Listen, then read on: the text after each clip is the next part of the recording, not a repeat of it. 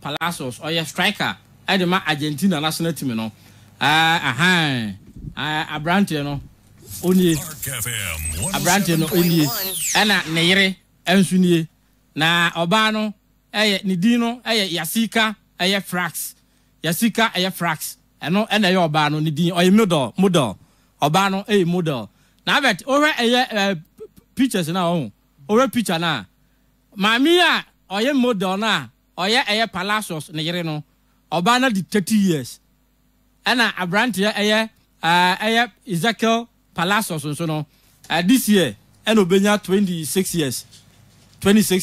this year and obenya 26 years October 2024 and Abrante no obenya 26 years yes obane chen no obane chen mfie nine obane chen and one ne yiri ni na so and da so no the mesra ya hwefo no man check mame omo 98 October 98 omo da so no se omomra na for me journey life no mo hwa Abrante na Atabachi ebedi ne ho komo nso ere a kire na tento aso na bet model ya oye Yesica Frias 2018 enoko hu Abrante Ezequiel Palacios na 2018 no hu no later eno maware na unim sese awade no egu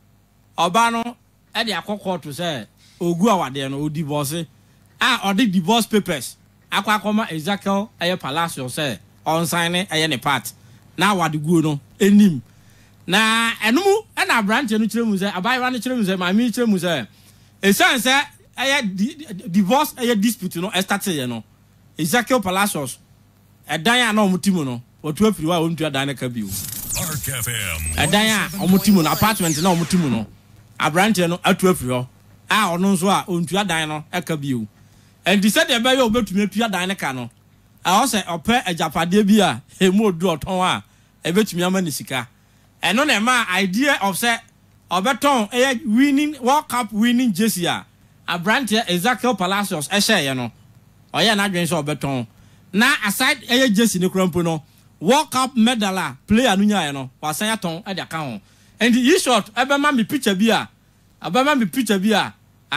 obi ene maame no kuta jersey abama mi picture bi a obi ni ma me kuta jersey sesi a ya kasa di oba no anya ton sa ne ma no anti buyer ni nie buyer na nipa na to jersey no onie sa nipa kro na ena san to medal no okay okay and Yesica Frias ono no Ezequiel Palacios ne yere no wade no egu no ne jersey na obo no donkomi no nipa oto ye no ena omfo nyini eda so no sa nipa kro na ena asan to medal no na ya rosem abet ya rosem ena ekode ama Ezequiel Palacios de zira me kasa na eze obi a waku ne ho amane man na oman no abo na baso medal a enkode be kire enchirima say at the time me kosi akan edema Argentina national team a 2022 me ball me homoden e ma me man eje World Cup edisi bi na so no ade di adanse a medal no sa medal no na ise ya bono donkomi a ya ton no and wo ko ware oba bi otise ya abet ya sensebe bada say emema bebire ewu nyina no pressure omokomu wa awade mu bada say ndise okonya ana wo se du ba bi so a abet e wo se blame players no kakra de tra me kasa na say ko ese players na ni di models na chidodo players no omoni edi models no achidodo obi anka wanya be 24-25 years na nka akwa wade a anya hwe kra no enga so onya ware obi a wanya be 20 years ba we de I say Gerard Piqué enso ne Shakira nyi se no be 10 years bara say ewie ye no aware no antumi ankwa nkogina endi we no eya futuo ade ma obi bia ye nyina ya ka ho ye ntu ye hofo say obre so say wo akwa ware a hwe oba a obeti wasem ase oba a obeji watum se de otie bia no saa no pew wada say na obi ono de sika di na dwen mu dem no abet wan hweye na akọware saa ma bia wo japade nyina obeton ada say ndi de ato Abrante no de na ya rawsem Gianni Infantino a oye FIFA president ese enya de a blue card no ebeba blue card na nkomo propose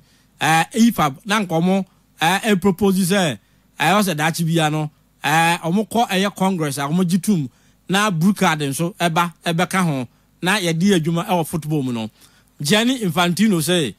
na at the time ade no eba public domain no no no ankasa no onya we wonya ho pupuye bia say sa proposal no na I5 for no omayo madwen say omode eba na enya de a blue card no eba ebetumi aba beboa already ohwe eye football na ya wo cast mbienu pe ene ye issue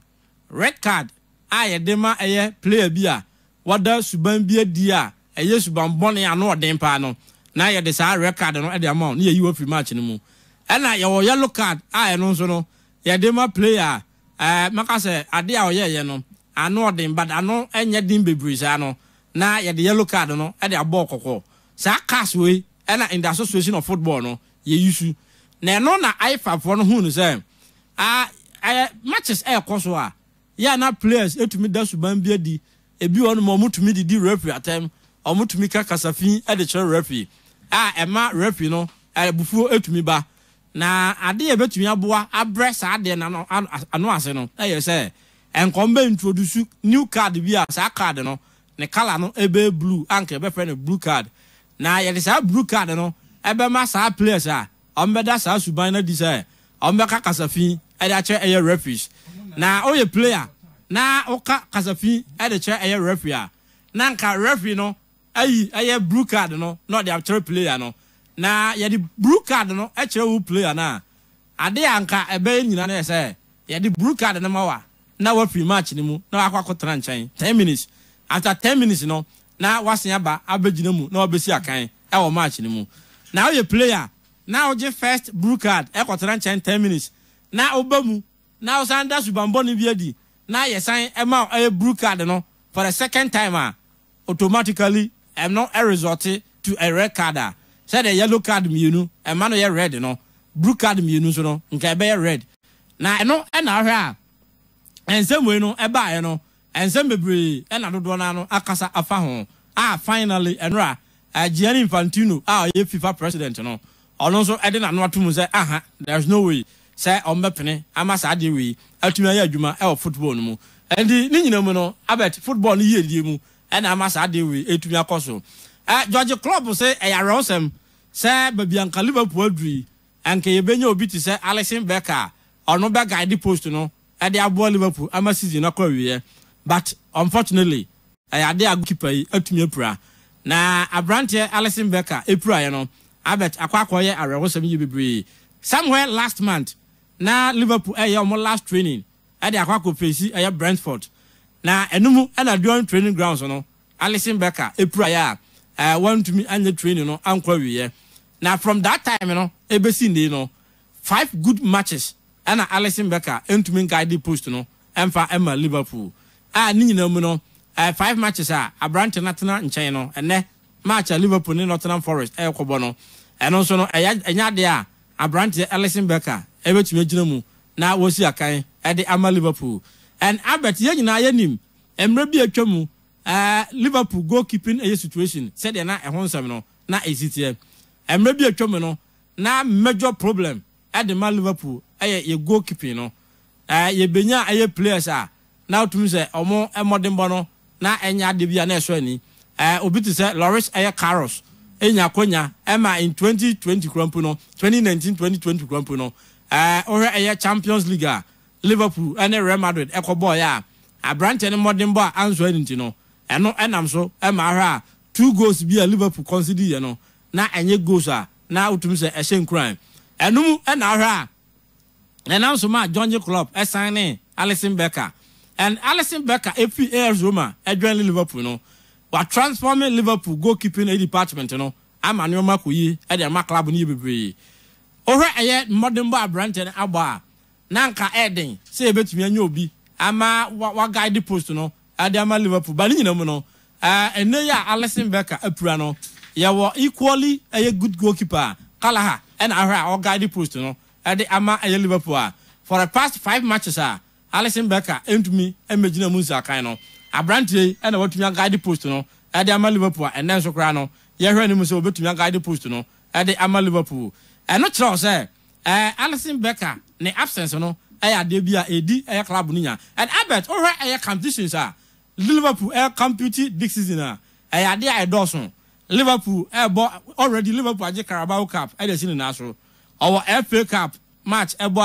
ɛno nso krampo no Liverpool ɛne ɛyɛ Man United ɛna quarter finals no ɔmo ebetumi dia bɔ ni somewhere 16th and 17th match ɛna saa match no ebetumi akɔ so okɔ Europa League na so a Liverpool egusu si akan ewo mu a Liverpool hwɛ no mu sɛ obetumi agye trophy no ɛde si ne na so ɛna Premiership no so no Liverpool na that top a ɛno nso kra no yɛ hwɛ no mu sɛ yebetumi agye ɛyɛ trophy no ɛde si na so ɛni sɛ wo ɛyɛ competitions bebree a wo pɛ sɛ wo gye na wo de just a goalkeeper and a odeno esi akanya ya na abet edu ba bia ha adwen because ebre eba mu a ya na ema goalkeepers no pressure eba omo so ema edu ba bia omo hutumi po ema ball no krampo no oche a ontumi nchi ne ye obo se wache na agye free nsam obehwe no na eda net ni nyina no eye se goalkeeper no ebre na pressure eba no so bebre a mistakes e no oye eni senka at least ya wo good goalkeepers be mienu na ye ase ye chiche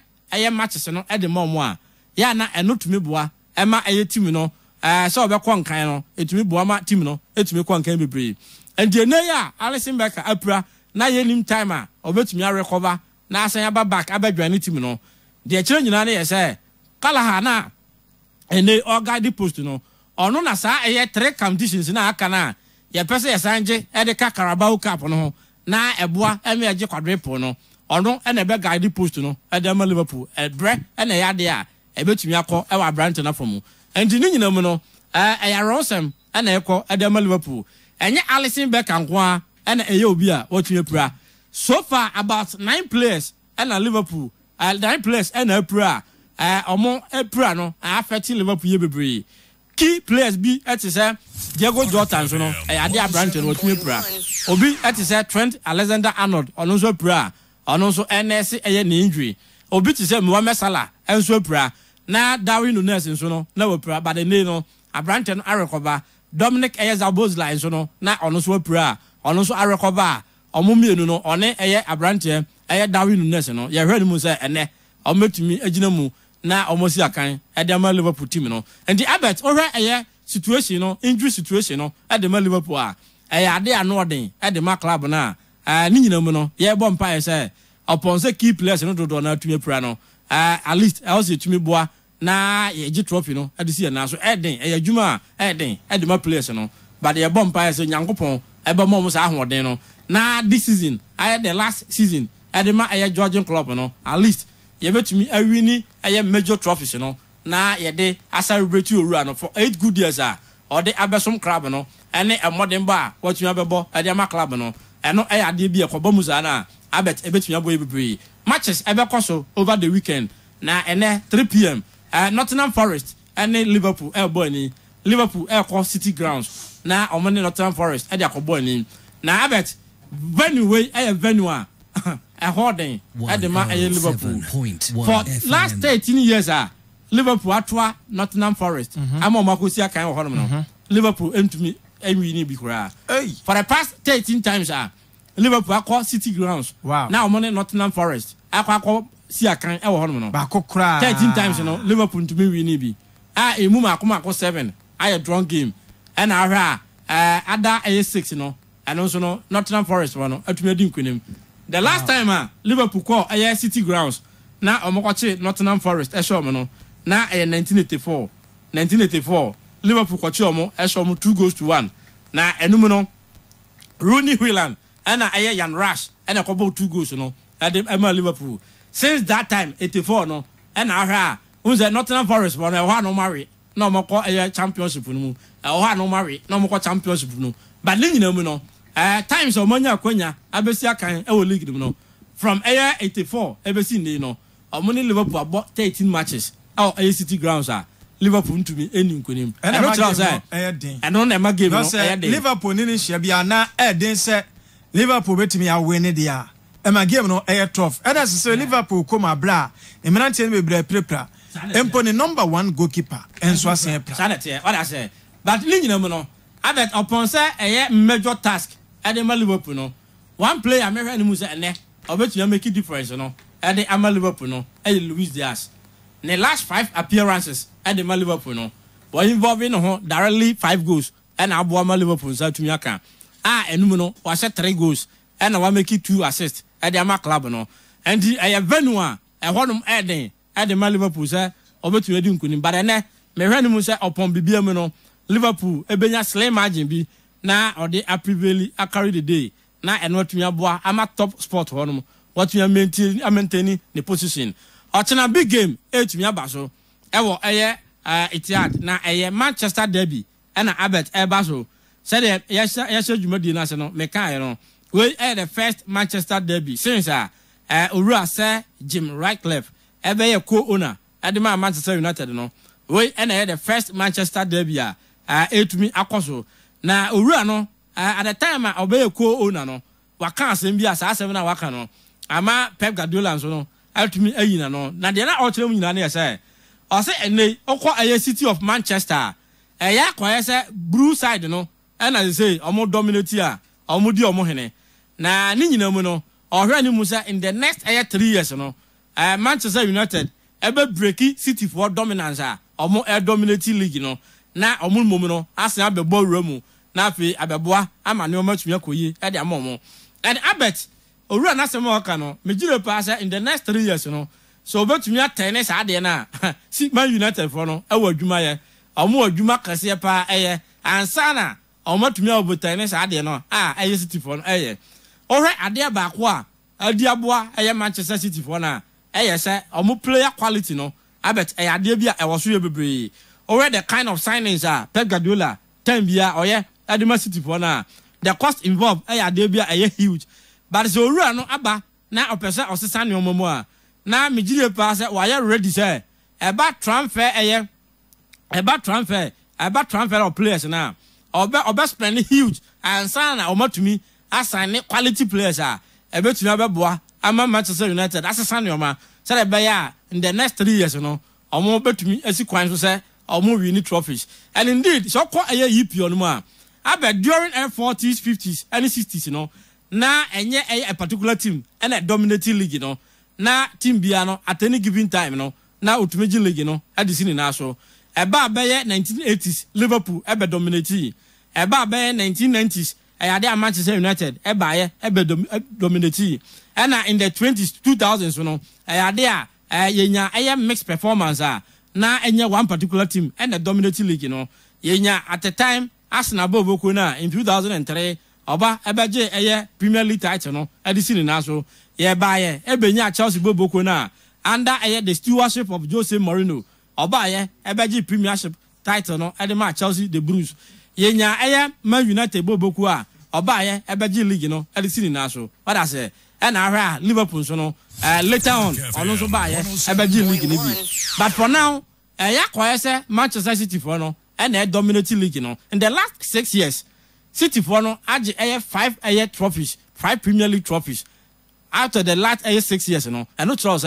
more dominance no de bia huge and is say Jim Ratcliffe say dominance na City for no tumi nya no and the next 3 years more ba be two City for na say me kai no owo adwuma kese pa and also tumi ye ansa na sa de no atumi akoso enra na Pep enso press conference ahead of ochina big game na eba so no na sem wakai na say sa comment na say Jim Ratcliffe make no ono na nim de ndira o kan sa asem no enti ono no de bejai e de ama no but ono de e wogidie say adwuma omo nso no egusu omo ye no ebe ye den e de ama United say under say Jim Ratcliffe say wa be co-owner no obetumi aka ne simple say oba na wabasakra no momu na waba betu City for no enti ebre ene nkrabea ene ebe kire adwuma Owura no eba na waba beye enti ni nyina mu no me hu ni say ni nyina no ntete ho ochena game no Albert game a emu oden de Manchester United ye bebre so far so 5 points a City for no anya oma amase wo league no so a omo the 15 points gap and atwim between omo ne Manchester United and moreover the last 6 meetings Manchester derbies akoso no Manchester City for no win 5 out of the last 6 the only exception no last year 2-1 winner Man United for nya City for no so Old Trafford no and no the only exception in the last 6 meetings Man United for no atumi nkuni and not sure in recent times Man City modern bono de bia so ne bebre they say that of Manchester United and the ochena match Albert anoden at the United for one side, at least or to win draw. And moreover, or Manchester City are more deadly about a second round of a league season. Biana, yeah, not quite almost first war. I'm a second round, you know. I bet, yeah, now to say, I'm more than at the moment. So far in the last 18 matches, almost to Bono, City for no remaining unbeaten. In the last 18 matches, Man City for no Bono, almost remaining unbeaten. Almost winning 16 out of the 18, and other two, you know, I drawn game. All right, Man United, Bobukuna, you're 2024, you know, almost 9 matches, you know, United, I lose just one. So, one defeat, you know, last weekend, Fu and Bobukuno, I got you more. Almost United, Old Trafford, no. And the only defeat, Man United for no Enya since the Euro 2024, no. And no extra say, yeah, compared two teams now, I bet Obia our form. Upon so Obia our form, no. City for no, a form, no. I was Rokakra, and the same that of Man United. And Georgina, I am matcha. Me renimus City for no. On bet me a concord, now or Modin Kunim, our Man United Bubukuno so. And now I Cologne. And so Bayer Leverkusen at the Bonnie Ochana. Good. Now, Enra, Bayern Munich, and a Freiburg, able 2-2 drawn game, our way. Freiburg, and I said the first goal. But I said, Freiburg, I said the first goal. Now, almost a first goal, no. Now, in more than Bayern Munich, ever take, no. At the time, I almost take, no, and check, and a Jamal Musiala, and making it 2-1, and my Bayern. Now, we'll be in so Bayern for no air coso. Now, or Modin Kunim. Second goal no bar on the 75th minute. Or monitor, you know. Now cut 3 minutes. I'm a match in a barrier. Now Freiburg for no any equalizer. And the BB quarry, you know. Now Bayern 2, Freiburg 2. And no, I must say points gap between a Bayer Leverkusen and a Freiburg, you know. I bet points gap between a Bayern Munich and a Bayer Leverkusen, you know. About 8 points. So China, a Kobasa, Bayer Leverkusen for no, it's me concord. Now I'm winning match now. I bet almost points, you know, about 10 points gap, and about demo. Now, in the future of the Bundesliga, a BC does say, I can't buy 11 games, league games. Now will be actually league move by 8 points. Now, 1 to Angie League, you know, in the history of the Bundesliga, no, I bet a BC that. Now, yeah, you know, I said, you know, last weekend, and I buy Leverkusen for no, almost a certain new record in the Bundesliga, say, almost the first team. Omo enya longest unbeaten run 33 games omo enya lusubi. Previously na record no ekuta Bayern Munich omo bought 32 games na omo obiantumi enso omo and ara Leverkusen for no equal that record last weekend and omo koche AMS 05 for no enso omo and omo na set omo a record now nim I bet one record bi on ma ochena ebetumi repeat so far over Bayern Leverkusen for abakose mu the longest unbeaten run our Bundesliga no now somewhere 1980s more baby only about 24 games 24 games league games now obian to me and shomo as it stands about 23 league games obian to me shomo and shomo ochena Leverkusen for no about the 24th Bundesliga this season Sakobasa ochena and lusu game na just equal that record na and maybe a criminal almost say surprisingly, first record na na 24 games omo antumi lose bi no 24th team na match no boy no omo ni Cologne and a boy wow o chena so 24th game ebe mo equal that record no omo ni Cologne and a boy and a Cologne so record ba ku bi enya papa and say 23 attempts and omo make say omo best omo team or that top e league no so omo ntumi anche omo anso omo. And if that is anything to go by, not just watching being 24th attempt, no, a bad then say Cologne, ever to actually buy a Leverkusen for no. And now, so the Nipa Baquata, Obia Canasam, Alonso. Aha, Obia. I can say we are say Obia Bebusan Bia, Empos a team be a here manager to see a dear Babon, you're not first. Only the Amazon say, Mepe Alonso Asampano. There be me penasing because or Liverpool. You Yehiano. Muhiana now oba. Yehiano. Okay. Yehiano. I know so baba. The playing career no. Tima o ma wiase nyina hu no. Liverpool. Okay. And so konya egosi akan Bayern. Eje 3 Bundesliga. And on kyerɛ sɛ also kɔ hɔ Liverpool. Matiata. Mirase. President wa hanti. Ye to aso na afi ye de ama na